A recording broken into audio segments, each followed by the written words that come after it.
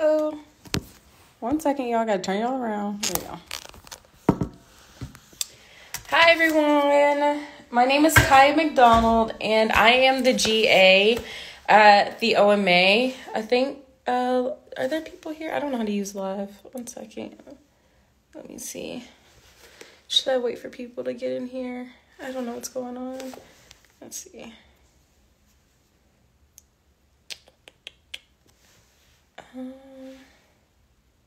Okay, let me just chill right here.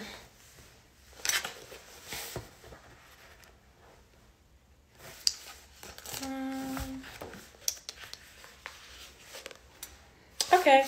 Hey, Ren.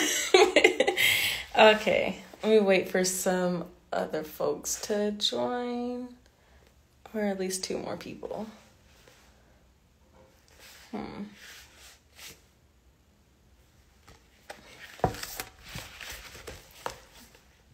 Okay, I think I'm going to just wait.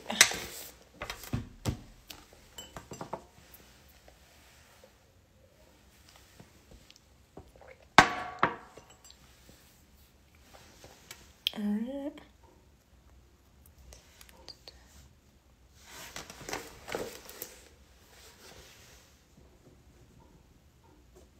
Okay. I think I'm just going to go ahead and start. People can join in when they join in. Okay, so, hey, Belong. So, I'll be reading Black Girl in Love with Herself by Trey Anthony.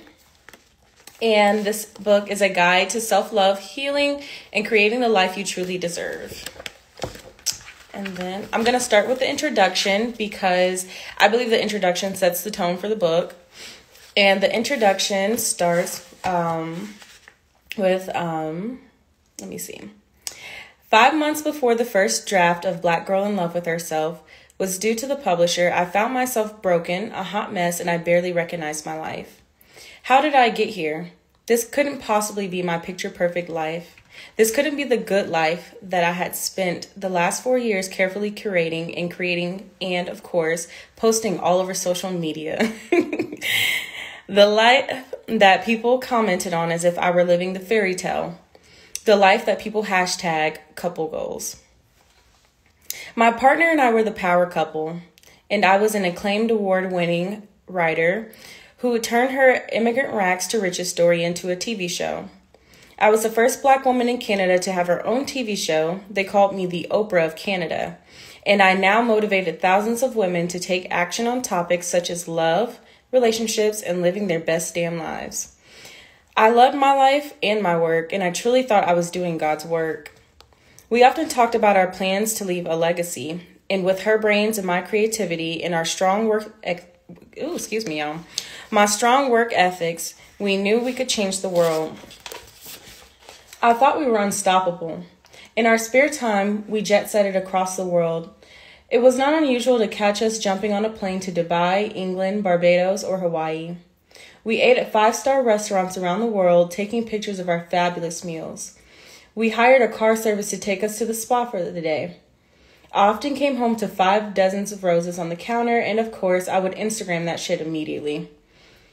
We often sent long, lovey-dovey public Facebook messages to each other just to ensure that the world knew that we were in love. We were that Black couple. We were that Black couple who made it. We gave hope to all Black women that one day they too could be living the fairy tale.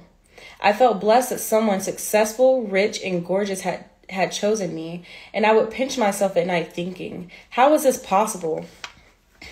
My relationship gave me a sense of identity and purpose. And if I'm being honest, it also gave me a sense of importance. I was raised by a single mother who had me at age 17, and I spent most of my childhood being shuffled from one home to another. I grew up working class in public housing and got kicked out of the house at age 19. Yet somehow I seemed to have achieved the impossible, and I was eager to share my secrets with the world. Here I was, the black girl love expert who was going to tell how I had attracted the love of my life. I had done the work, inner and outer.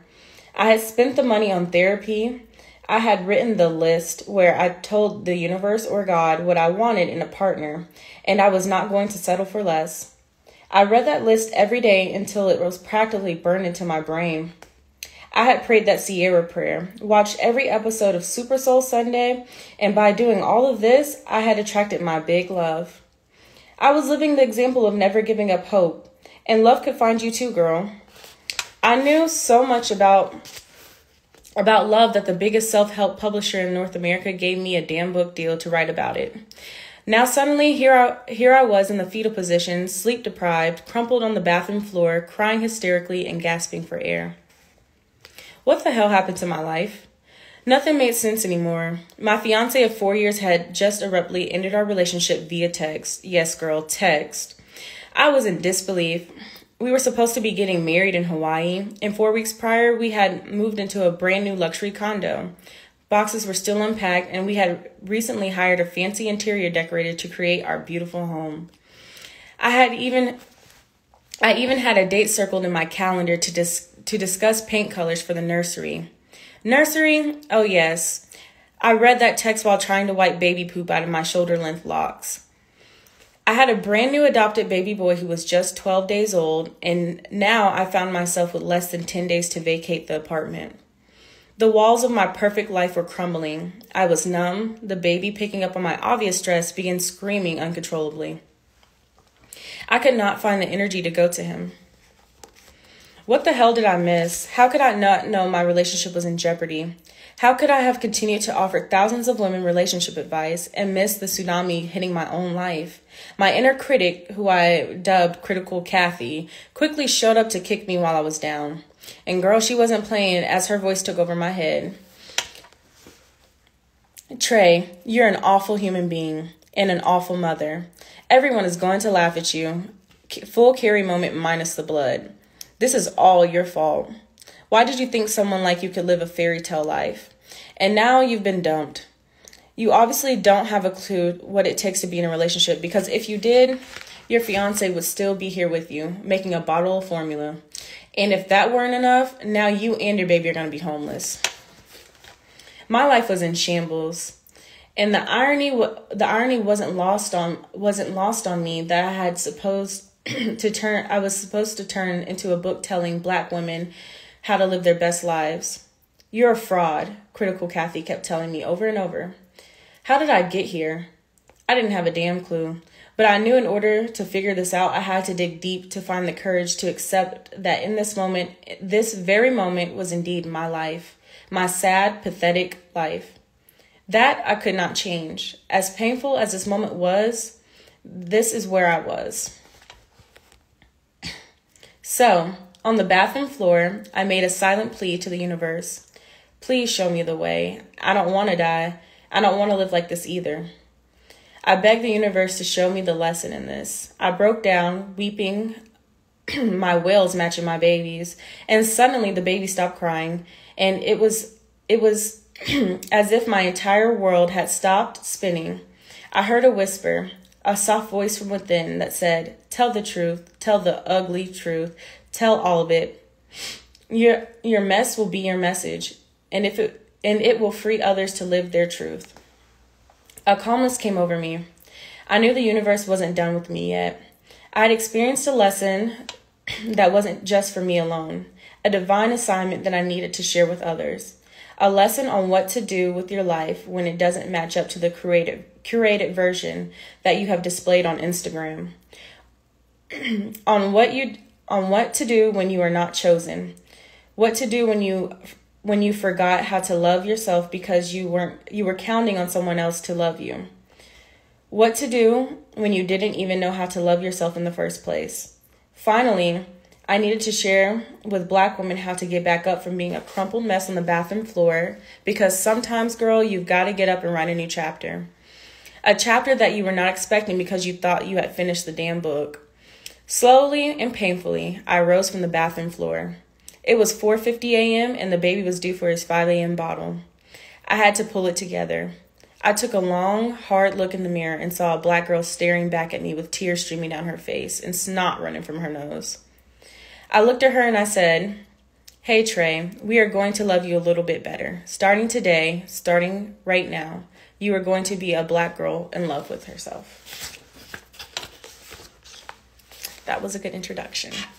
And so I will now go on into the first chapter, and it's titled Dear Mama. And also in the book, there are little playlists and in the beginning of the chapters. You know, you can download this stuff. I guess this is what Trey wanted us to listen to remind us of these chapters. So again, chapter 1 is called Dear Mama, and the Black Girl playlist for it is Dear Mama by Tupac Shakur. My constant antics to impress my Jamaican West Indian mother are often met with a raised eyebrow, a look of confusion, and her expressing the desire that I should have gone to med school or law school instead of prancing around on the stage. My mother has no clue how I ended up being a popular relationship or lifestyle coach, but often from the stage, I will see her in the front row trying to conceal a bashful, proud smile as she politely claps along with the packed audience filled with brown and black faces. She is the first to jump to her feet at every one of my talks, as if she looks around to ensure that everyone is giving me a standing ovation. Yet, she still can't hide her astonishment that I can fill a huge theater and that women pay to hear me speak.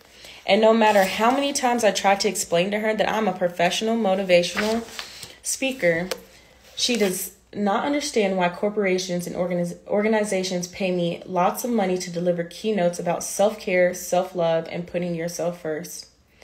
Trey, you're a wellness expert? What is all this nonsense? My mother tries her best not to giggle because everyone knows that I am the sensitive one of the family. But I know she finds my profession quite comical and somewhat absurd. After all, she's a woman who worked 3 jobs in order to provide for her 3 children. In her world, there was no time for meditation, journaling, yoga, or going to workshops to find your inner child or holding hands and singing. To her, these are things that white people do, not us. Black women have no time for such nonsense. I'm sorry, I just wanted to stop and go through the comments. This book is called Black Girl in Love with Herself by Trey Anthony, and this is the cover. Okay.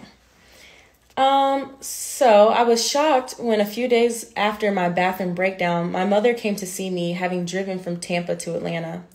Before her arrival, she never voiced her concern to me, but I could tell by the frequency of her FaceTime calls that she was worried.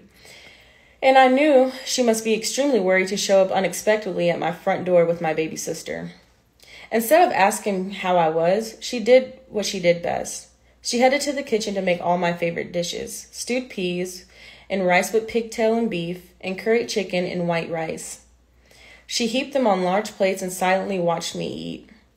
She rearranged my kitchen, cleaned my entire home, and dutifully bathed, fed, and cradled and watched her new grandson while she shooed me away, telling me to get some sleep.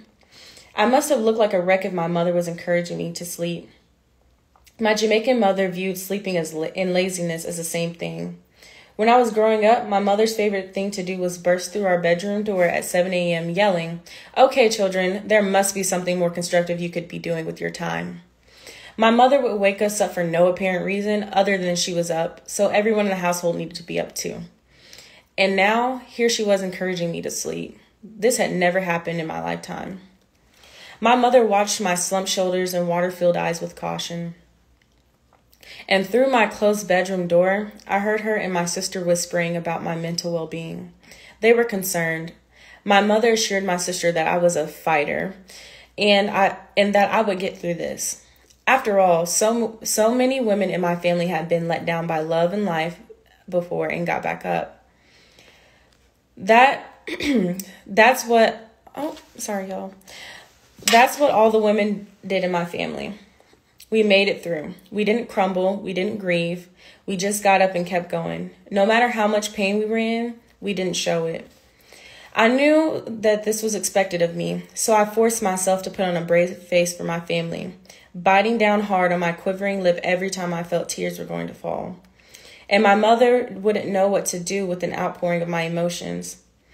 The women in my family were not emotional. We were brave. strong, and proactive.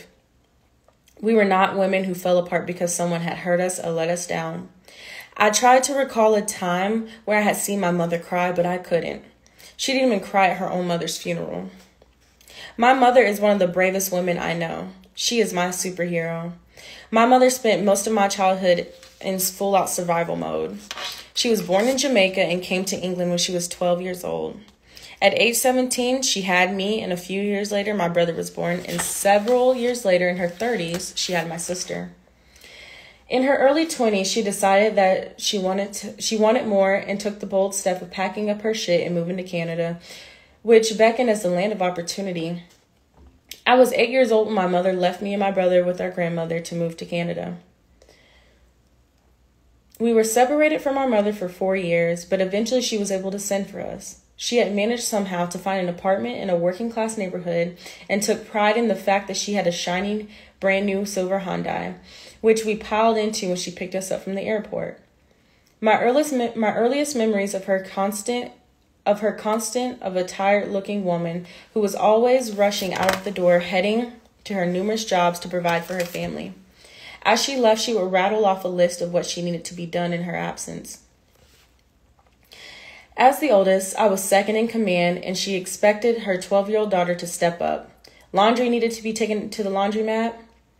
The chicken needed to be taken out the freezer. I needed to get the oven sprayed and clean the stove.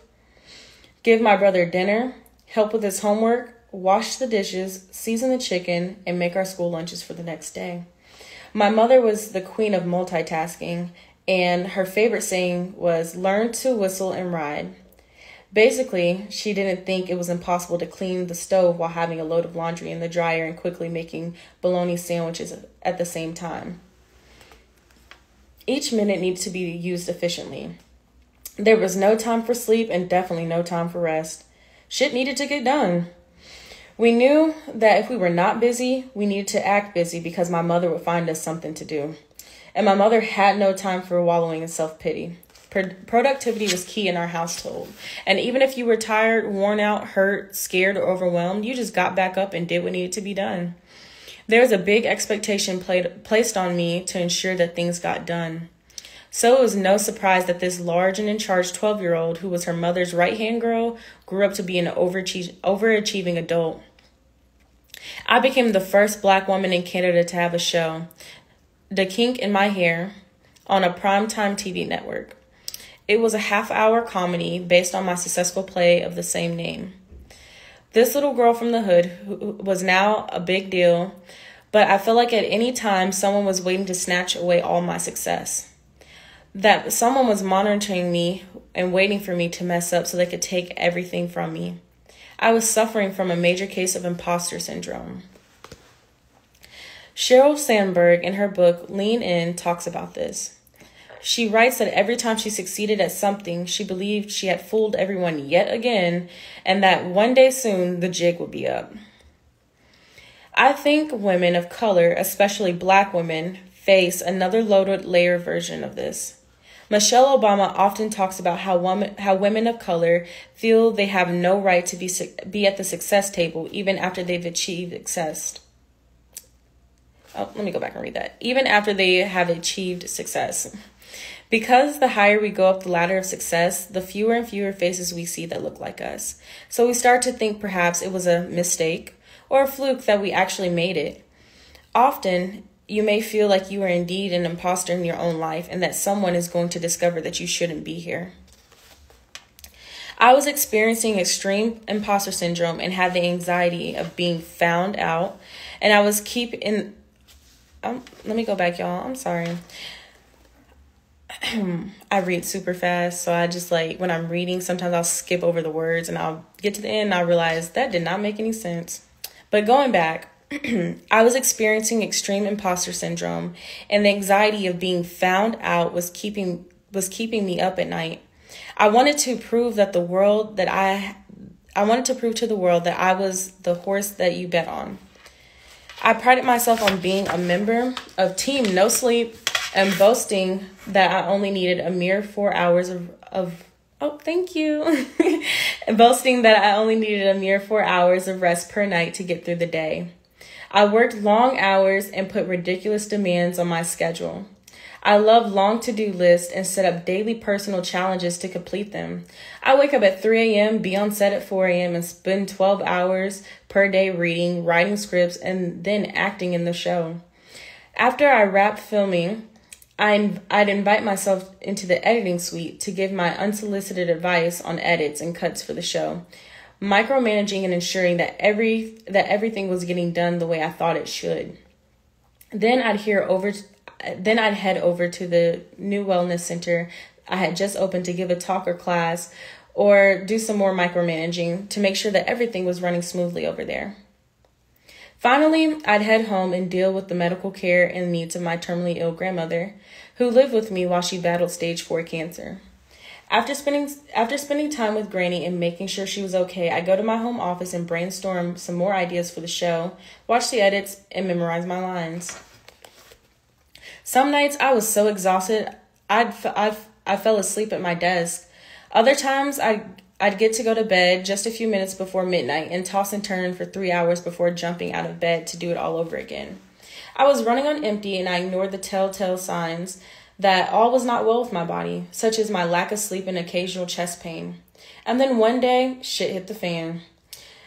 I was in the editing suite when a sharp pain gripped my chest. I ignored it. Then it struck again. My body was in pain and my left side felt numb. What did I do? Instead of telling anyone that I was in pain, I asked for some tea. But then the pain became so unbearable that I actually keeled over onto the desk, alarming the editor and 2 producers in the suite. Finally, I confess, for the last 20 minutes, I had been experiencing sharp chest pains, and they tried to convince me to go to the hospital. Despite my assurances that I was fine, maybe it was the small beads of sweat on my forehead or the agony written across my face, they called an ambulance and I was whisked away. And all the while, I kept insisting that I was fine. I'm fine. The Black woman's code for there's really too much on my plate, but I'm going to try to figure it out all by myself. However, in the meantime, feel free to dump some more on my overflowing plate. And if some of the shit you dump on my plate falls on the floor, don't worry. I'll sweep it up. Because I got this. We have witnessed generations of Black grandmothers, mothers, aunties, and sisters loudly declare, I'm fine, while working 2 or 3 jobs where they probably are dealing with racism and sexism and often feel unseen and unheard with little to no support in their homes or the workplace. They feel that they are weak for asking for help and try to carry the weight of the world on their shoulders, grinning all the while. They don't complain. They just take a deep breath and put on their superwoman cape as they fly off yelling, I'm fine. So now I'm in the emergency room, hooked up to a heart monitor. I was still on my BlackBerry responding to emails until a stern doctor barked at me to put it down. Didn't he know I was running an empire? I wanted to tell him, but something in his eyes told me this was serious. Am I having a heart attack? I asked. Are you concerned about your health? The doctor asked. This had to be a trick question, so I hesitated before slowly nodding yes. He told me, you are lucky that you did not have a heart attack, but you're close. Young lady, your heart rate is dangerously elevated. There is severe stress on your heart. Are you taking care of yourself? This one simple question, are you taking care of yourself, reduced me to a blubbering mess. Care? Me? I should be taking care of myself? I began crying, the ugly Oprah snot dripping down my face cry. I did not want to admit how tired and run down I was. I did not want to talk about the sleepless nights and my unhappiness. As my grandmother used to say, my tired was tired, and I was supposed to be at the pinnacle of my success, yet I was miserable.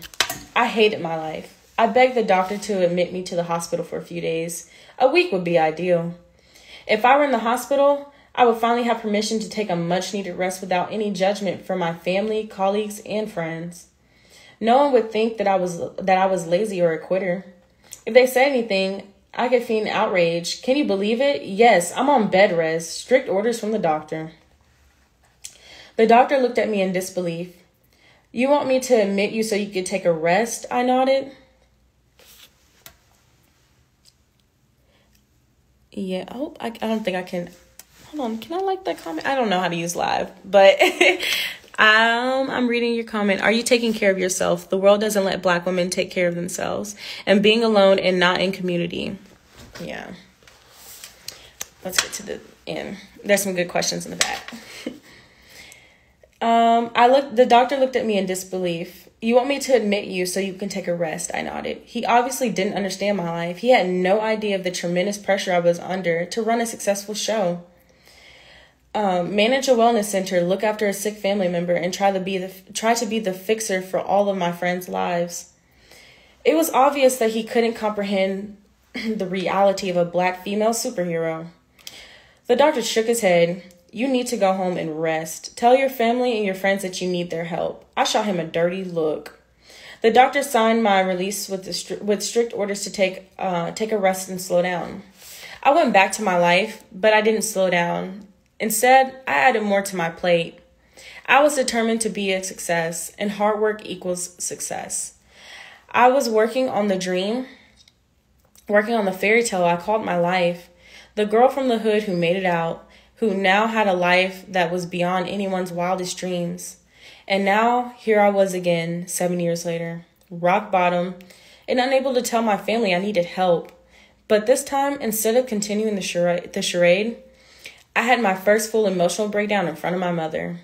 I fully blame her for it. She burst into my home office and glanced at the clock. She was annoyed that I was... I believe this word is... I've never seen this word before, but we're going to read it anyways. Engrossed in sending out work email with the baby strapped to my chest. It was at 7:45 p.m., and she wondered why I had not put the baby in the bath or fed him. She firmly reminded me of how important it was to keep him on a schedule. Trey, 7:30 p.m. is his bedtime. You need to do better. I felt the quiet rage rise in me, and I tried to bite my lip, but this time I had to say something. With my voice barely a whisper, I'm sorry, y'all. I stated, I'm not doing well, Mom.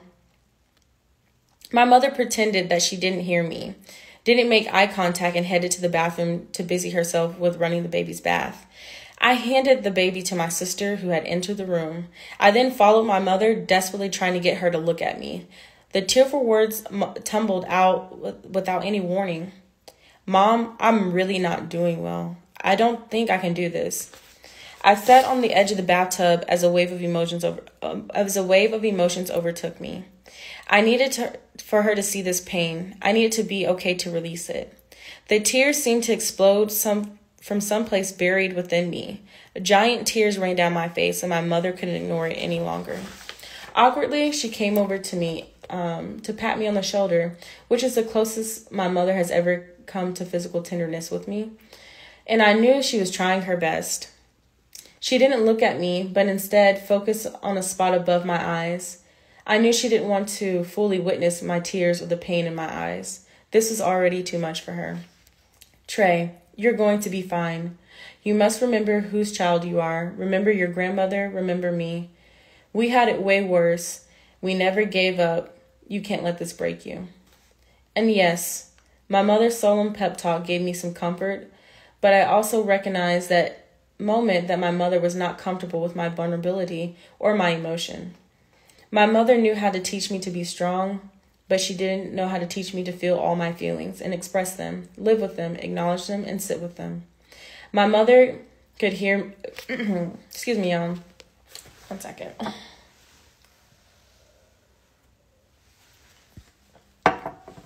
My mother knew how to teach me to be strong, but she didn't know how to teach me to feel all my feelings, express them, live with them, acknowledge them, and sit with them. My mother could be my cheering squad, my person who reminded me to keep my chin up, but she couldn't be my safe, soft spot. She could not be the place where I could fall apart, and right then I needed to fall apart, but she would not allow it. She believed that it was unsafe for Black women to fall apart, that there was no room in our lives for vulnerability or fragility. Fragility? I think that's how you say that. No, whatever. I needed to find that safe space for myself in order to survive. A safe space where I could cry with abandonment. My mother looked at me and said, "Now go get the baby." Yes, we are. Now go get the baby. He needs to be bathed. I nodded, swallowing my tears. We bathed my son together in a loaded silence. That night, I started to think about whether I was in this type of safe space for other Black women in my life. How many times when friends came to tell me, did I turn into my mother, reminding them of their strength and leaving empowering messages on their voicemail? I sent them Angela Davis quotes, but I never said to any of my friends, hey sis, you may need to cry about that. I was also guilty of telling my sisters, girl, you've got this. But what if you don't got it? What if you're so damn hurt and confused that you don't have the mental capacity to get back up? I wanted to fall apart. Could my sister friends witness that and be okay with that? And could I be okay with them seeing me fall completely apart? And that's what I needed someone to say to me, that it was okay to feel wounded. It was okay at this very moment to fall apart, not once, not twice, but as often as needed. How could I grant myself and other women permission to fall apart? And how could I be intentional about creating safe spaces for them and myself? I sat with these thoughts for days, and I could not let them go. In my In my many moments of pondering, I was reminded of a quote by Audre Lorde. We have to consciously study how to be tender with each other until it becomes a habit, because what is native has been stolen from us, the love of Black women for each other. Audre Lorde was right. I knew how to be strong, yet I did not know how to be tender. My mother and grandmother had made me the woman that I was, and without their valuable advice, I would never have made it this far and had this amazing life and career. But in delivering their get up and stop feeling sorry for yourself message, they forgot how to show me or offer me any tenderness. Therefore, I did not know how to offer that to myself. And if there was ever a time that I needed tenderness, love, and care, now was that moment. I was tired of being a strong Black woman. I wanted to study how to be better with myself, how to be tender with myself. And that's the end of the first chapter. And there's some discussion questions in the back. What does tenderness mean to you? Another question is, how do you show yourself tenderness? How do you show tenderness to others? Number 3, was your mother or primary caregiver tender with you? And number 4, how can you improve in offering tenderness and compassion to yourself? And feel free to drop anything in the comments. For me, for number 1, what does tenderness mean to you? I think a common theme recently has been showing myself, showing others grace. I don't think that we, as human beings, especially as Black women, we don't get grace, so therefore, well, I'm not going to say that we don't get it, but a lot of us don't get grace for mistakes. We don't get grace for our emotions. And so therefore, when we become adults, it's hard for us to show ourselves grace and to also extend that grace to other people because, if you knew better, you do better. So I think that right now, I constantly remind other people right now, hey, we are like living really differently now. And you've been living your life a certain way for X amount of time. And right now it's just not working, and that's okay. It's okay. Like, I'm a grad student. Sometimes I tell other grad students, I didn't do the readings. Let me tell you why. Because I was tired. I have been trying to keep up. It's okay for you to skip a reading. It's okay for you to email that professor. I don't have the capacity for this. I don't have the spoons for this. It's okay to tell a supervisor, hey, I'm tired. Or I need some time. Or, I'm hurting anything. But it's also kind of a challenge in itself to be vulnerable with people, especially people you're not sure who are going to extend that grace. And that's okay too. I'm just going to read these comments. I try not to say things to myself that I wouldn't say to a child or my best friend. That's a great way. That's a great way.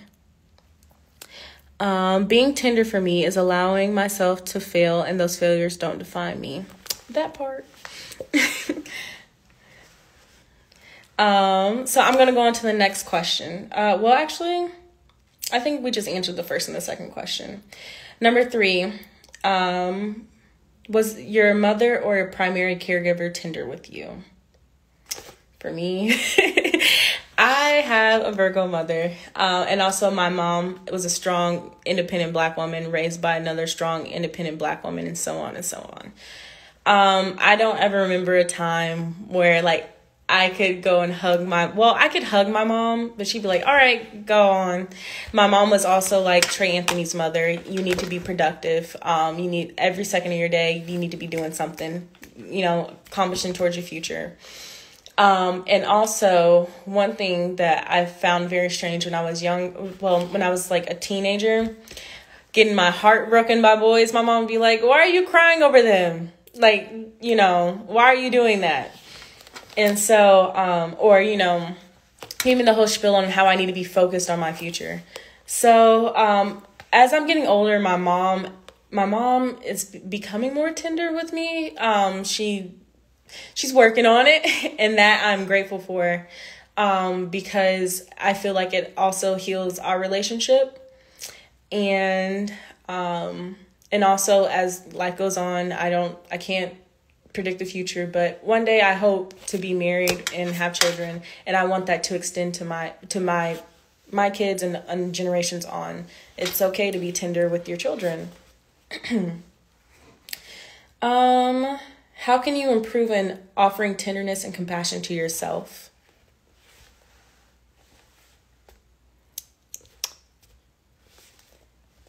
I think I kind of sort of answered that though.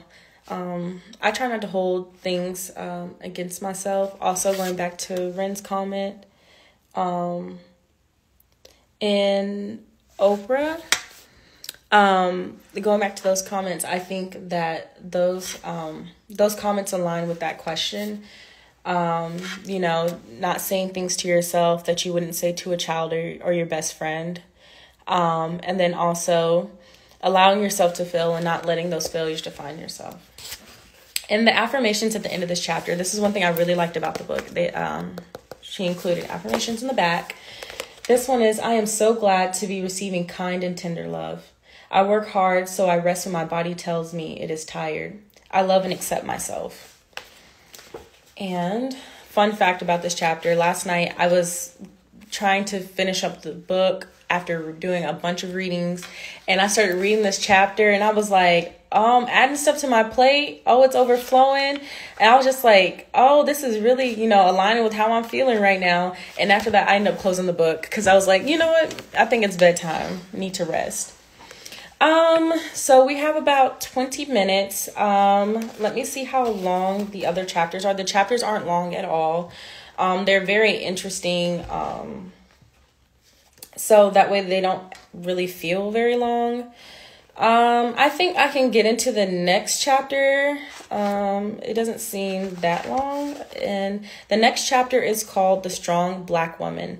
And the next song on the Black Girl playlist is Ladies First by Queen Latifah. I'm going to have to download that because I haven't listened to that yet. But that's the second chapter. And it begins, my mother and grandmother instilled in me many valuable life lessons. I'm a product of their ambition and strong work ethic. I remember as a little girl being in my bed and glancing at the clock to see it was 11 p.m. I could hear the familiar clanking of the ironing board, and I knew what my grandmother was doing. I climbed out of bed and I watched through her cracked open bedroom door as she sprayed starch on her blue work shirt. To this day, every time I hear the term blue collar worker, I think about my grandmother ironing her shirt each night. And let me go back because I don't know if I told y'all the chapter's title, and it's called The Strong Black Woman. My grandmother was tired, but there was a determined look on her face as she pressed her shirt with pride. Getting ready for the night shift. She swept the train at night for London British Transport, and she was proud of her government job. My grandmother taught me watching. Excuse me, y'all. My grandmother caught me watching her and gave me a weary smile before telling me to go to bed. I had school in the morning and I needed to get my sleep because learning requires a rested head. Little girl, go to bed. That brain of yours needs rest. You need to do good in school so you won't have to work at night like your poor granny. I went back to bed but was unable to sleep because my 8-year-old brain knew this wasn't right. It wasn't fair I got to rest when my grandmother was so tired. It wasn't right that my grandmother had to leave her house in the dark to go to work. Yet I also vowed to work hard to make my grandmother proud, and so that maybe one day she wouldn't have to work so hard. Later in adulthood, whenever I felt the need to rest or complain, I would always scold myself and say, "Your grandmother left her house every night to sweep a damn train, and you want to complain about your comfortable life? Stop being lazy and get it done." At the height of my television success, I was well aware that in 1 month, I probably made more money than my grandmother made in a year. So I didn't have the right to complain about anything. My mother and my grandmother had it so much worse. How dare I complain about life being hard? If you gather a group of successful Black women, many of us will share tales of what our grandmothers and mothers sacrificed for us to have for the success that we have today. We wear our mother's sacrifices as a badge of honor. This is exemplified in a quote to Sydney Labat, a Black medical student who tweeted it along with the image of 15 Black medical students in their white lab coats standing outside of slave quarters. We are truly our ancestors' wildest dreams. It was not uncommon for mothers to do without in order to pay for our college tuition or work several jobs, to pay for our books, housing, and food. We have seen them get up, worn and tired, to provide for us, and we are reminded every day how much they sacrifice for their children. From them, we learn the unspoken rule. You work hard, you don't complain, because ain't no one got time for that. To mirror the strength and grit of our mothers and grandmothers, many of us continue to ignore our fatigue, burnout, and our body stress signals. We ignore the fact that we are falling apart because the running dialogue in our head is, "Girl, get up and be strong, you can do it." Yet that night in the bathroom, as my life was falling apart and my mother was giving me her stern pep talk about survival, I knew I needed more. The strong Black woman trope was no longer working for me. I wasn't feeling strong. I was scared, overwhelmed, and petrified of my own perceived weakness. I knew I needed to create a safe space to fall apart. Finding your safe space. Trey, find your safe space. I wrote that in my journal, but as my life continued to tailspin, it fell to the bottom of my list. But the universe has a way of reminding you of what you need. It was 1:30 a.m. and I had been a new mother for less than 2 weeks. My mother and sister returned home, convinced that I had it all under control. How could I not? I was a fighter, not a quitter. But that night, the baby cried nonstop. All my efforts to figure out what was wrong weren't working. I paced back and forth, holding the screaming baby in my arms. How could I not calm him down? I felt like a failure. I began crying. This is too much, I thought, so I reached for my phone. I needed help. I attempted to call my friend Tracia. No, it's not too late. Oh, sorry, I read that wrong. No, it's too late. I hung up the phone before it started ringing. The baby was still screaming. 20 minutes later, I knew I couldn't take a minute more. It was after 2 a.m. I quickly dialed Tracia's number again. Thankfully, she answered. I yelled into the phone, "I need help. I cannot do this." 15 minutes later, Tracia was at my door. She took one look at me. I was disheveled and panicked. She grabbed the crying baby. "Girl, go to bed," I protested. She gave me a stern look that said, "I got this." I retreated to my bed, and I could hear Tracia soothing the crying baby. Guilt rushed over me as my weary head hit the pillow, and I slept for 7 solid hours. I knew Tracia was one of my safe places. She assured me that she and her wife would be here for me. And they were.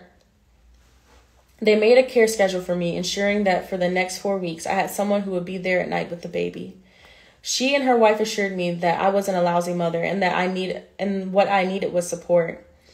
They showed up time and time again without me asking. And if there's anything I learned in this process of falling apart, it is important. It is how important it is to have friends who allow you to come undone and who pick up all your broken pieces and patch you back together. They allowed me to go over all the painful details of my breakup over and over again. They allowed me to cry, and yes, they sometimes offered me encouraging pep talks, but they also stood in the gap bearing witness to my pain. They didn't look away. And the next section is, can white women be our safe places? I have 2 very close white friends. Oh, sorry. I just want to go through the comments one more time before I started reading. Hey, Cody. I think I can wave. Oh, look. Can white women be our safe places? I have 2 very close white friends. Lisa is Jewish and has known me for most of my adult life. She has gone through every single heartbreak with me, and I can honestly say she knows me better than anyone. Carrie is one of my business and writing partners, and over the years has become a dear friend. I have a rule about having white friends. If I cannot talk about race and you can't acknowledge that life is harder for me as a black woman than it is for you, we cannot be friends. If I can't call you and tell you to go get your people because they messed up again, we can't be friends. If your response to hashtag Black Lives Matter is all lives matter, we can't be friends. So my white girlfriends are some of the dopest chicks I know. They are fierce feminists who are constantly checking their privilege, and we have deep and thoughtful discussions about race, sexism, and life. So during the period when my life was falling apart, I realized I was very different when my 2 closest white friends, I read that wrong. Backtrack. I realized I was very different when around my 2 closest white friends. With them, I cried my eyes out. Each of them encouraged me to cry while also being very, very affectionate for me. The first time I saw Lisa, I rushed into her arms, and she cradled me like a baby and gave me the longest hug. She held me for at least 5 minutes while whispering into my ear that everything was going to be okay. I realized that I didn't have this level of physical intimacy with any of my black sister friends, and I was very curious. Why didn't I feel safe requesting or desiring physical comfort for them? And why did I feel a need to perform, I got this? Why was I scared to show my black friends that I wasn't as strong as I had led them all to believe? There was an unwritten black girl code of sis, get the fuck back up. That I had unfortunately prescribed to. So when my black friends reached in to hug me, I was uncomfortable with their tenderness and affection and would brush them off. I wanted them to know that I wasn't weak. So I constantly assured them that I was doing okay. But they all knew I was lying. When it came to Carrie, I was comfortable with her affection and I allowed her to comfort me. She's a towering brunette, close to 6 feet, and I'm barely 5 feet. Upon seeing me, she scooped me up in her arms while tenderly stroking mine as I practically cried into her belly button. A few days into our visit, she sat me down and firmly said, Trey, I don't think you're crying enough about this. You need to cry and let it out. Stop being strong. And she was right. I needed to stop acting strong. I needed to let all my friends know that I wasn't doing well. I was a big emotional mess, barely holding it together. My heart felt as if it had been scattered across the floor of my apartment, and I was desperately trying to find all the pieces. I barely recognized the girl looking back at me. My thoughts were a jumbled mess, and every day I vowed that today would be the day I would pull myself together. I was so used to being strong that I had actually given myself a deadline for when this grief needed to be over. I had forbidden myself to cry anymore, but I just couldn't stop. And what I soon realized is grief doesn't have a timeline. I didn't need to get back on the horse. I needed to throw myself on the ground and wail. I needed to sit in this pain and feel every second feel every single ounce of it to survive and learn the lessons. I was thankful for friends who showed up in droves to hold me, listen to me, hold the baby, pack boxes, bring food, and check on me. I was proud that I had cultivated a circle who were determined to show up for me in my time of need, because that wasn't always the case. As I've gotten older, I have become more selective with my friendships. I now know that I need friends who will give me pep talks. I need friends who will physically hold me. I need friends who will give me the harsh, plain truth. And I need friends who will just sit with me in the grief. And, here you go. This is what the book looks like. I see that someone had commented. And it's called Black Girl in Love with Herself by Trey Anthony. It's a really good book. And so the discussion questions on this page, and this will be the last little bit.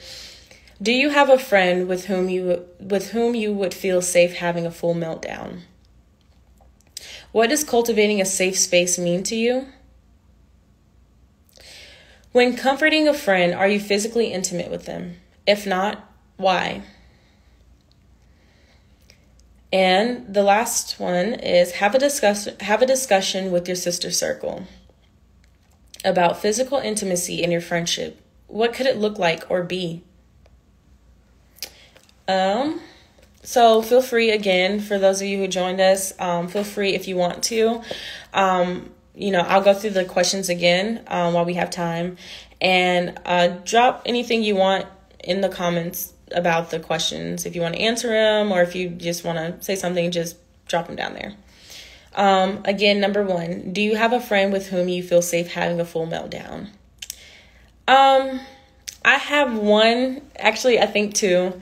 My first one is Romy, my friend Romy. I love Romy. Romy has seen all of my meltdowns, and I am very grateful that I have a friend who I can be vulnerable with. My other one is my friend Ashley. I haven't had a meltdown yet. I think she's just seen me on one of my bad days. And I dropped 2 tears in front of her, which is a big thing for me because I have a hard time being vulnerable with others. So again, the question is, do you have a friend with whom you feel safe having a meltdown? Number 2, what does cultivating a safe space mean to you?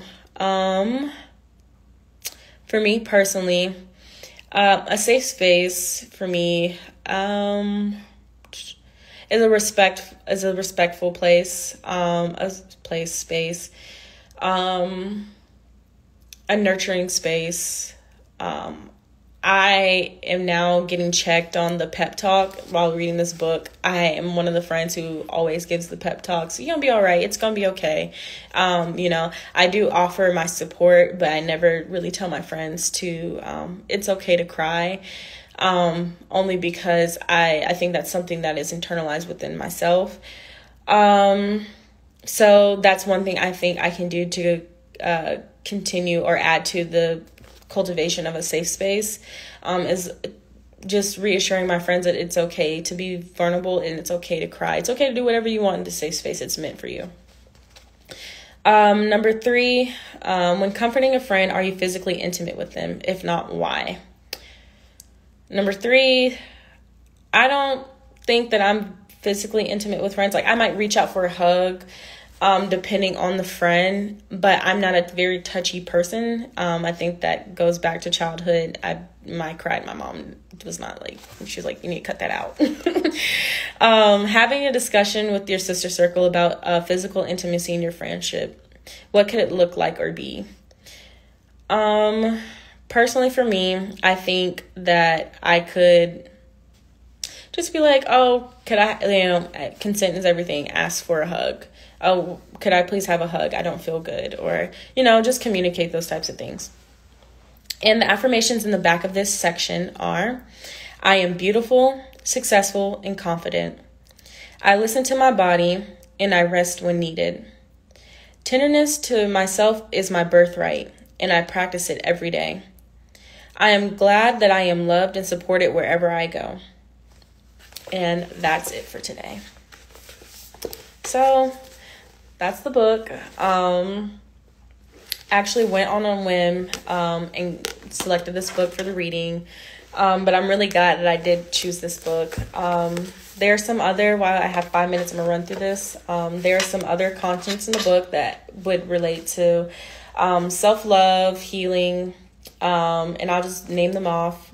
We read these two, Dear Mama, The Strong Black Woman, and the other ones that we did not get to.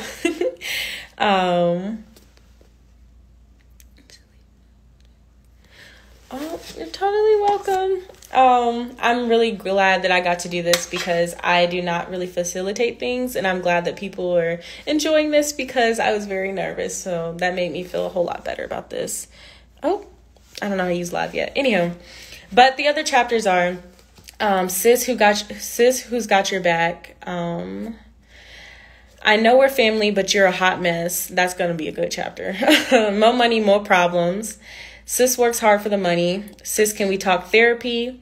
Getting Rid of the Drama in Your Life. Sis, Make That Change.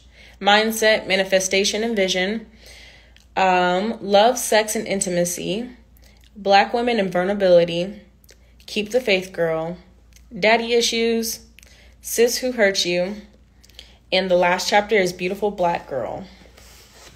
So that's the book, and I'm just gonna read through the comments real quick. Thank y'all for saying great job. I was so nervous and I was stuttering, but look, I'm trying to be my imperfect self with y'all. So well, let's just say authentic. There we go. Great job. Oh, yes. Going back to friend groups, ask your friend what they need and a list of a few things you can offer them. That would be great. Because I know sometimes I feel like, personally, I can just give my friends whatever and, like, not whatever, but, like, I have the fix for them. And that's not how that works. People need certain things. Oh, hey, Sarah.